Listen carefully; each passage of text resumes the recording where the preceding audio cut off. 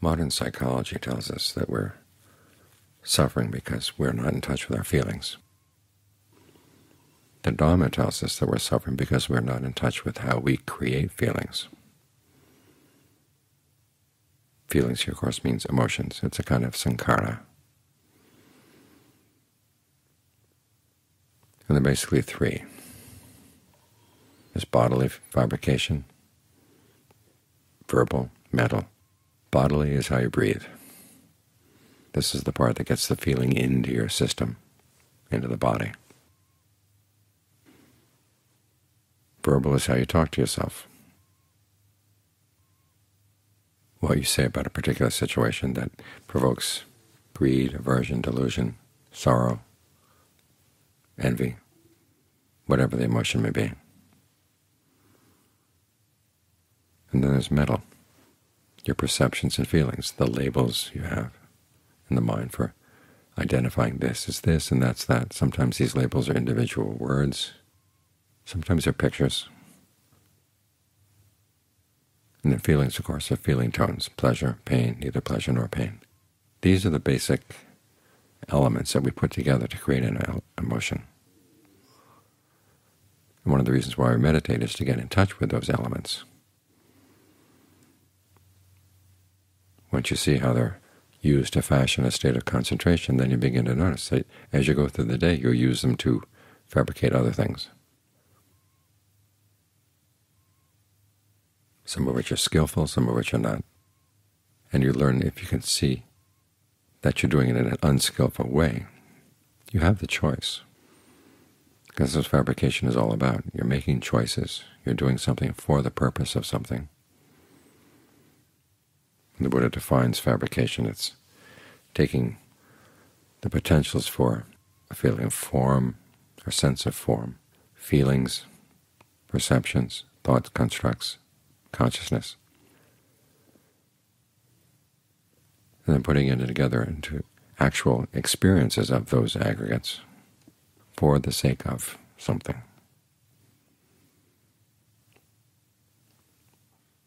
Many of our problems are that we in the past did these things for the sake of what we thought was going to be a good solution, happiness, pleasure, whatever. And they become habitual. We start doing them in ways that are not so conducive to happiness. In fact, it's our ignorance of what we're doing that's what leads to suffering. So as we're meditating, we're learning how to do all of this with knowledge. You focus on the breath, and you talk to yourself about the breath.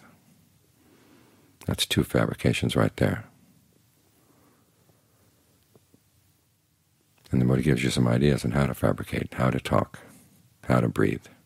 Breathe, he says, in a way that's conducive to pleasure. Breathe in a way that's conducive to rapture. Try to be aware of the whole body as you breathe in, the whole body as you breathe out. First, breathe in a way that's energizing. And John Lee recommends taking 3 or 7 deep, long in and out breaths to air things out in the body. And as long as deep breathing feels good, keep it up, because we tend to go through the day starved of oxygen. And as you're meditating, you're going to try to be calming the breath. So before you calm it, you want to make sure that you have good energy inside.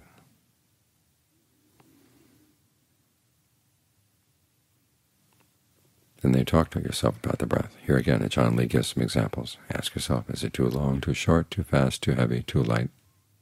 What can you do to change it? When you've found a breath that feels good, what can you do to maintain it? And as you maintain it, what can you do to let that sense of well-being spread down the spine, out the legs, down the shoulders, out the arms, in the torso, starting in the area around the heart, going down through the different organs, down to the base of the spine again, in the eyes, in the ears.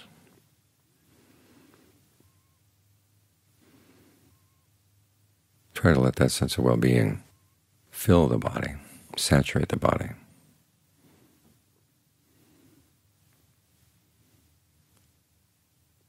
That's talking to yourself in a skillful way about the breath.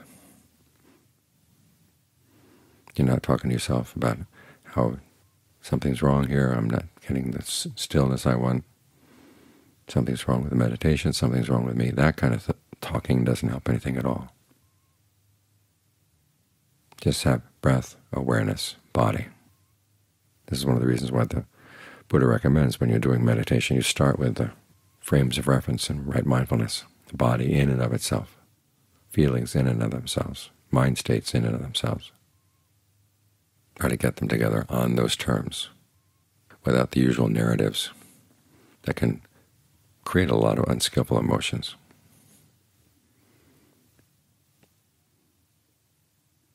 You're trying to depersonalize the whole process, because emotion is a state of becoming. You're taking on an identity here in the body with these feelings. And if you found that it's causing you to suffer, which even the best states of becoming will have some element of stress, but if they're blatantly causing you to suffer, why go for it? And part of it is you just don't know how to do anything else. So here the Buddha's teaching you. This is how you put it together. Try to see things as they come together for a state of becoming. And then the state of becoming will lose some of its sense of this is who I am, this is what I really feel. Yes, you feel it, but you don't have to. So you can talk to yourself in new ways. Then you can think about the perception. What was the image that sparked that emotion to begin with? What's the image that's maintaining it?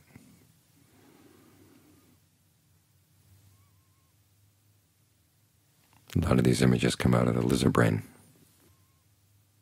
and they're very quick. They're like the subliminal messages on TV. They flash for a minute and then they're gone. Not even for a minute. A few seconds, they're gone. But they have an imprint. They leave an imprint on the mind. It's the same with a lot of these perceptions. So if the mind is telling itself it's miserable because of this, this, this, you can ask yourself, is that really the case? It's the same with physical pain. We think that physical pain is just a given. But even before the contact that would cause the pain is happening in the body, the mind is habituated to a way of looking at pain, dealing with pain, labeling pain, having perceptions around the pain.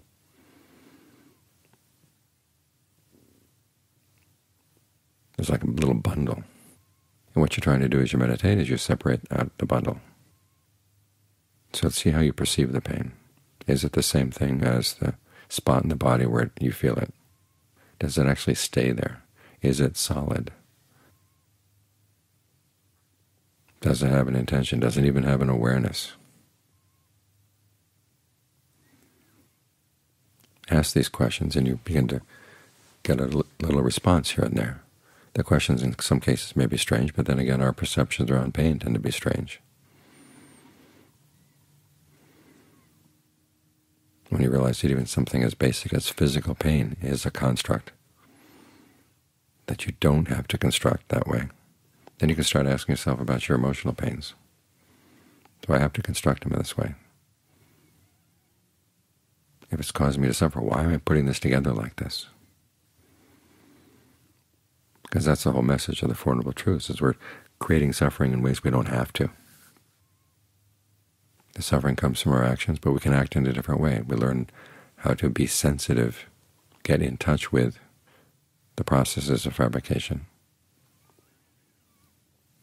And then we can fabricate in more skillful ways. You can fabricate a path. You can fabricate a path that leads all the way to the end of suffering. That's what the truths are telling you. So at the very least, you can learn how to fabricate a more wholesome emotion, something more skillful, something more healthy for you.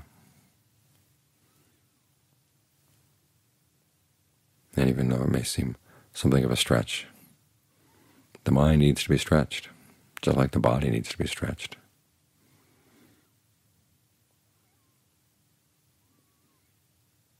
Just because something seems familiar doesn't mean that it's really you. It's simply something that you picked up as an old habit, and you can learn new habits. You're not an old dog. You can learn new tricks.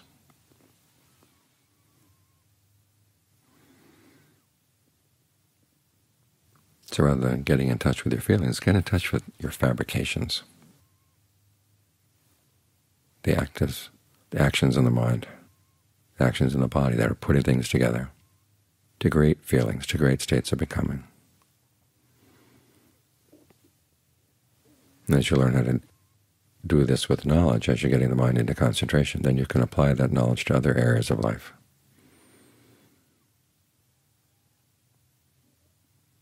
And the mind will be a lot healthier as a result.